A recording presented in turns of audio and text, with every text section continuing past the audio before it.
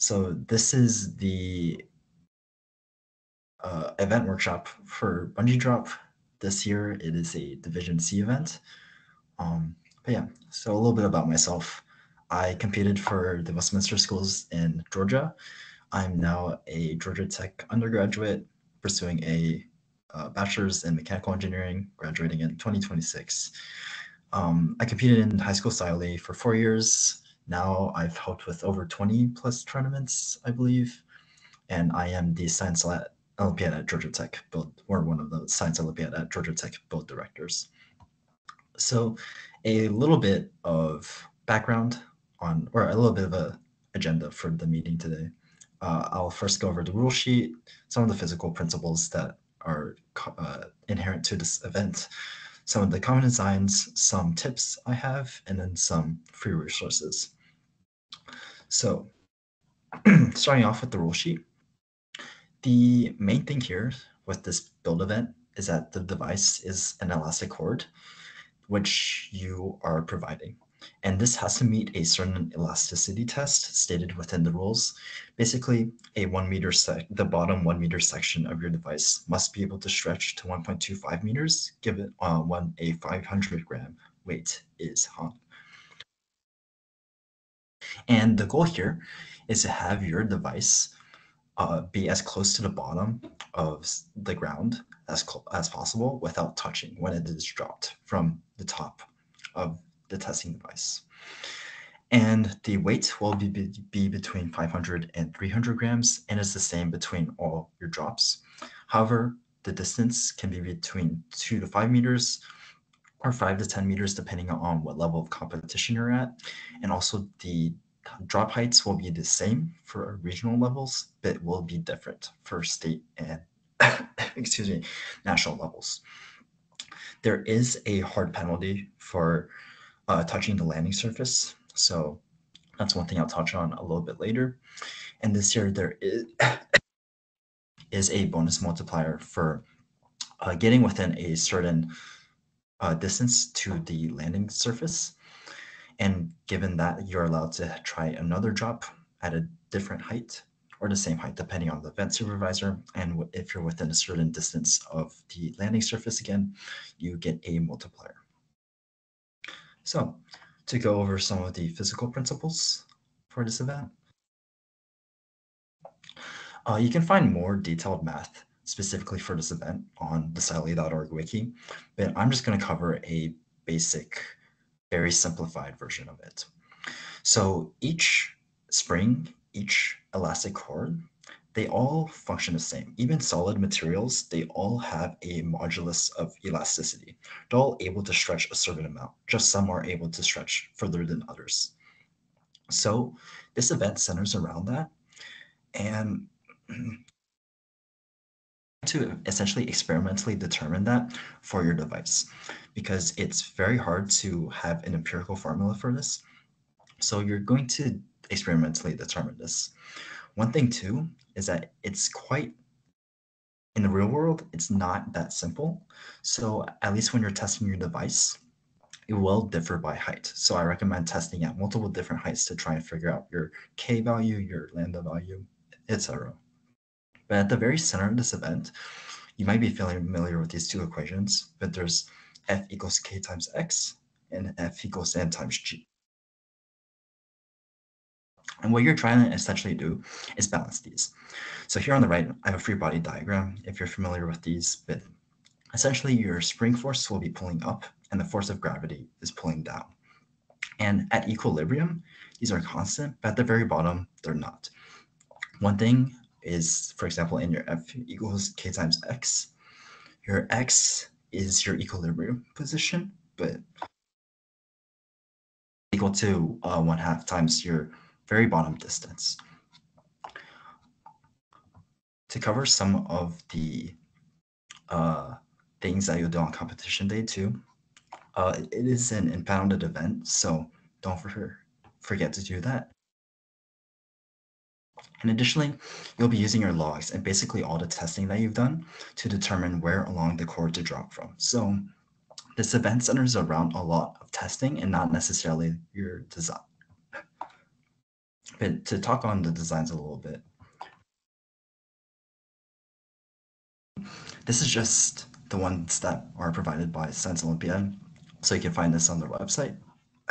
But when you're testing, you essentially want to have a device where you're able to repeatedly drop it from consistent heights and consistently measure it. So I must likely use like a slow-mo video to see what the very bottom of the drop is, and you'll be pulling it from certain distances. To touch on the first of the main two designs, credit to Bernard from SciOly.org for this diagram, but one of them is a partially elastic device. So this consists of both a part which is relatively non-inelastic, so like a string, a cord at the very top, and then at the bottom you have your elastic part. This is so that you meet that elasticity requirement within the rules, where the bottom is able to stretch up to 1.25 meters.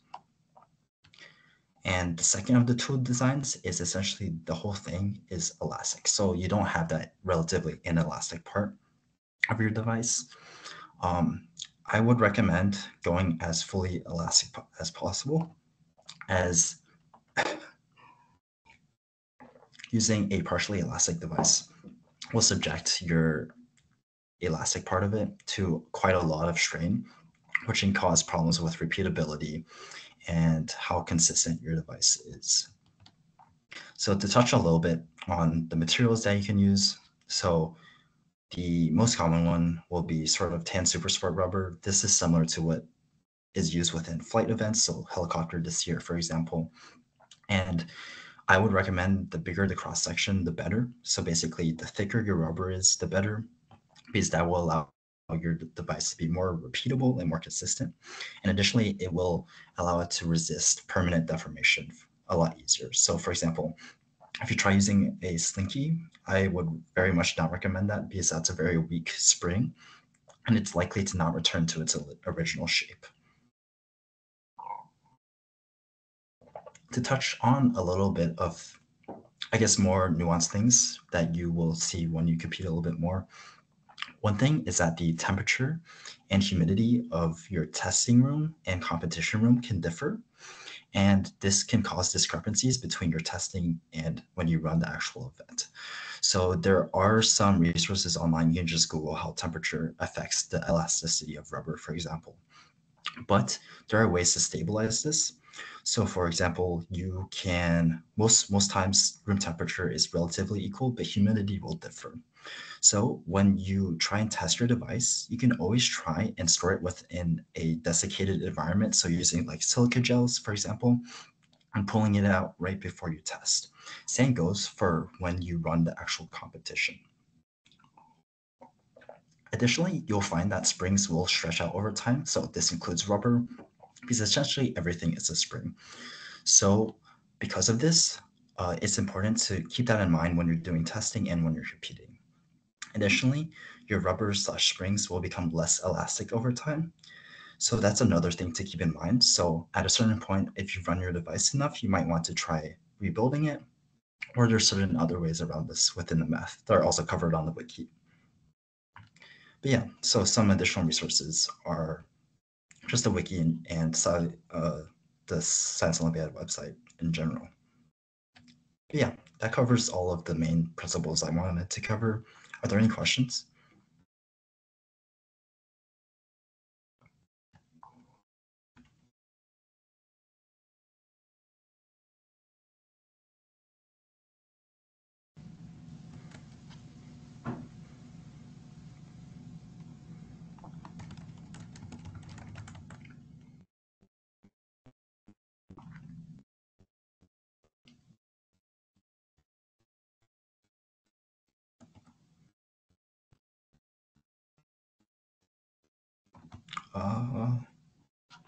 There's something in the chat. So the cost of the materials for this event. Oh, I guess I could touch on that too. Um, I forgot to mention this, but for material choice, it really doesn't matter. If you find a material that works for you, the most important part is just testing and gathering that data and being able to have enough data to draw upon when you do your math for actual competition day. The cost of materials itself would be less than $10 around. Although if you do have to build a testing device, that could rise up to around, I would say 30, I believe.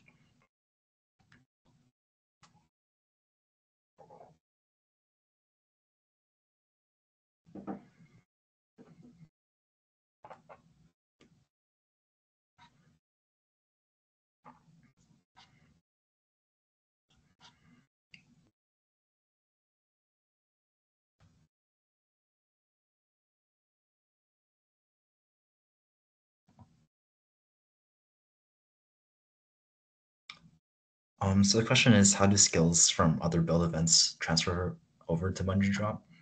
So I would say that a lot of the same practices that you use within flight events, for example, when dealing with elastic materials, also transfer over to Bungee Drop.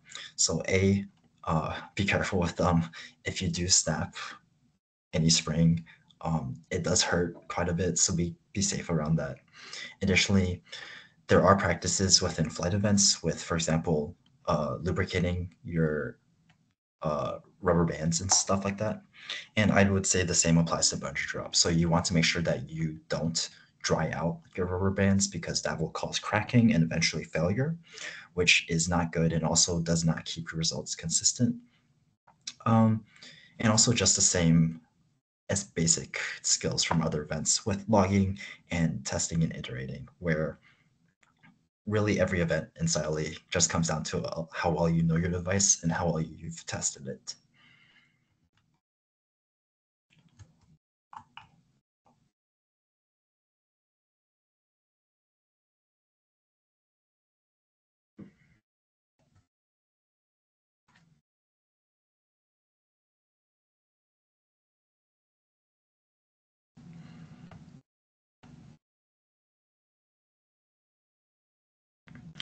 So what can you do if you're not familiar with the physics equations used in bungee drop?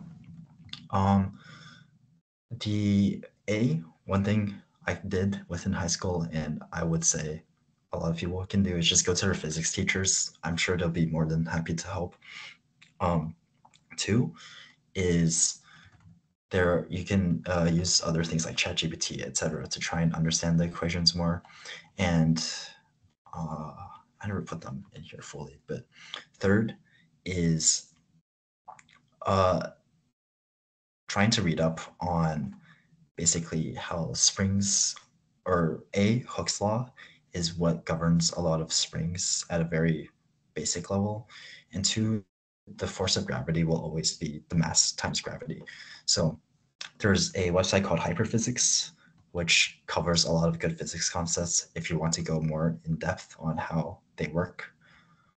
Um, but yeah, additionally, if you do get stuck on some of the equations on the wiki, um, there are people within the Discord servers who are in the science Olympiad community who use these equations a lot, who I'm sure would be more than happy to help as well.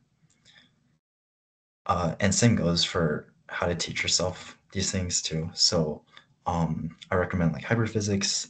Wikipedia is honestly an amazing resource. Um, if you really want to get into, or a lot of things are simplified at this level, but if you really want to get into it more, you can get like a mechanics of deformable bodies textbook if you want, but that's not necessary.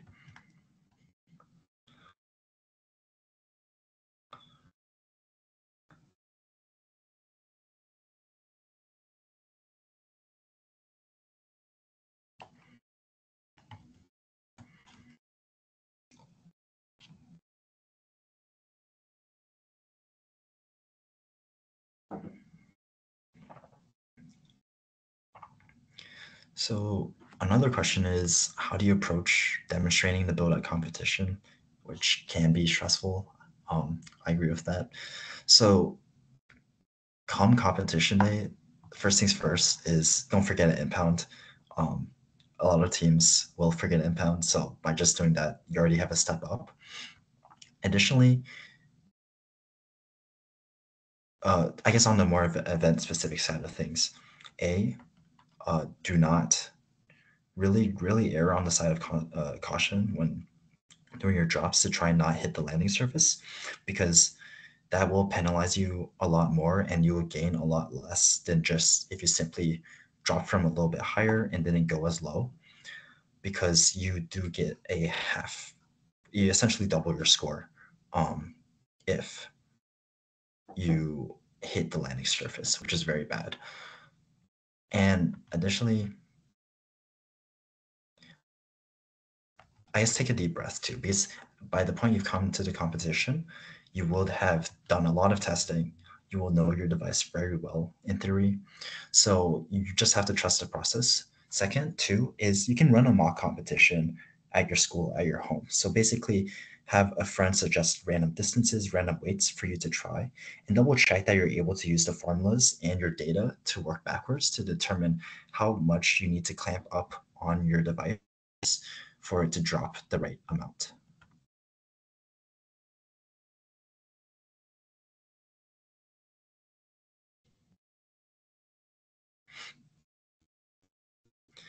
So another question is, when is a good time to start working on your build before the competition, and how you should schedule your preparation? So ideally, the way I would say it is you start to give a sort of very easy, non-condensed timeline. You start a month out. The first week, you work on gathering materials and building your device together. The second week, you're doing a bunch of testing. So making sure that you're able to get that constant, that spring constant, or your modulus of elasticity. And third week, you're testing, basically doing mock competitions to make sure that you're able to work backwards. And the fourth week there is just for buffer in case things go wrong, your device breaks. So that way you're able to order new materials, you're able to get things on time, or you need to adjust things, etc.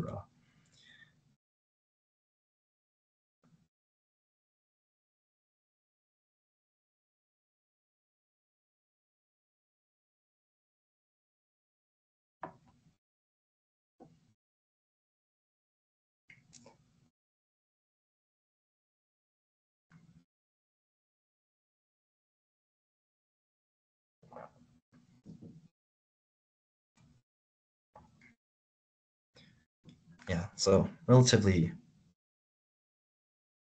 short workshop, but if no one has any more questions, the recording will be posted along with the slides, maybe, not too sure, but feel free to reach out to me also if there's any questions as well.